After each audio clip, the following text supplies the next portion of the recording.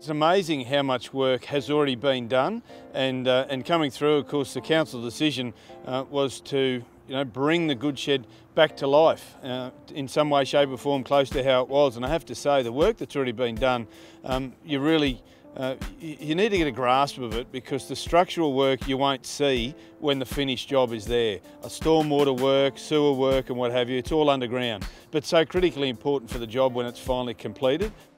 This is a significant project just in stage one, which is really to get a shell in place that can be used for a variety of events.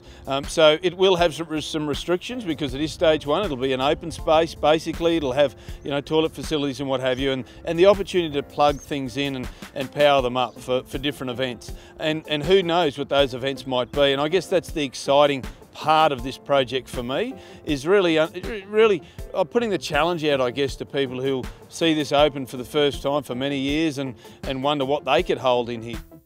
There's also, of course, the significance of the rail that actually runs into the shed, which will be preserved as well, and the stopping station for when the trains would hit the decks as well. So all of those things, I think, will add to the value of this building and preserve it for the future generations, which ultimately that's what this project's all about, and making good of something that was played such a significant part of our history.